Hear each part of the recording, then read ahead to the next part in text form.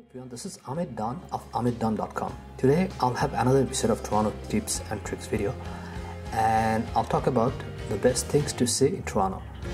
If this is your first time or repeat visit, thank you for your support. On this channel I'm always trying new and different ideas. If you're into thinking outside the box, this is the channel for you. If you're looking for more Toronto videos, there'll be links in the description box below.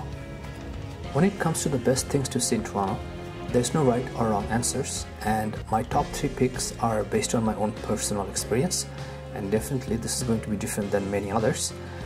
So all these three things have something in common, which are they're all kid friendly, they're all inexpensive, and they all have easy access. So let's begin with my first top pick. My number 1 pick is the Toronto Islands. The Toronto Islands, also called the Island or Toronto Island Park, are a chain of 15 small islands located in Lake Ontario, a short 13-minute ferry ride from downtown Toronto. The most 3 popular islands are Central Island, Ward Island, and Hanlan's Point.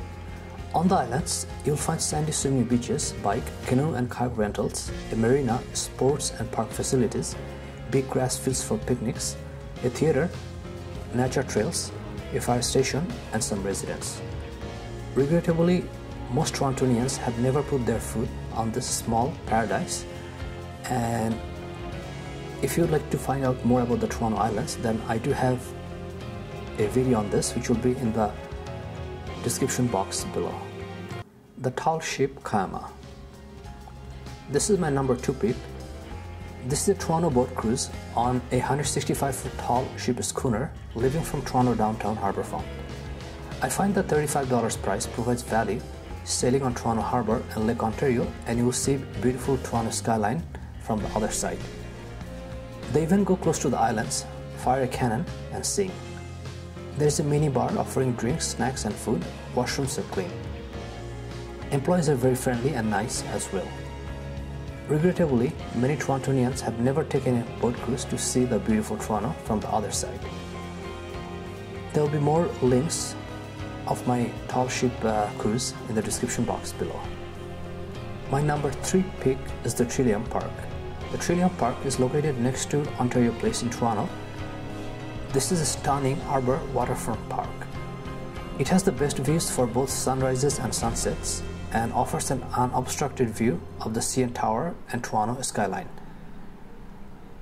In my opinion, this is the best park I have ever seen anywhere.